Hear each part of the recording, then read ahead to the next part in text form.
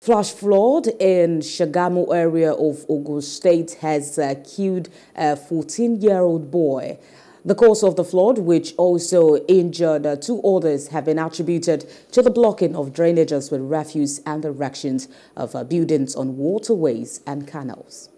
It has been years, no, not 5, not 6 years, more than 10 years ago. About 10 years ago. Yes, even during OGD's regime, we were facing this problem.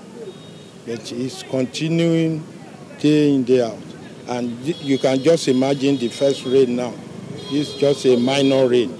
The May, June will be coming shortly.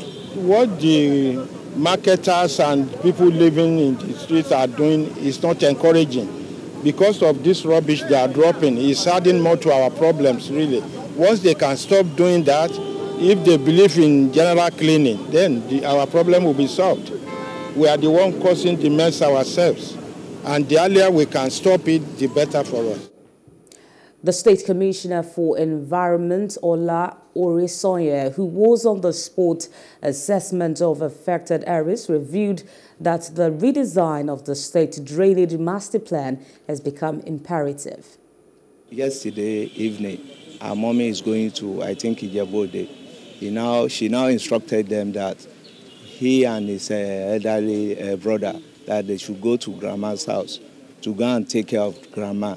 So he now gave them money. She gave them money to proceed to grandma's house. So instead of the two of them to go together, so he's now telling, the late guy, boy is telling his brother that he wait for him, for his younger brother to get there before his arrival.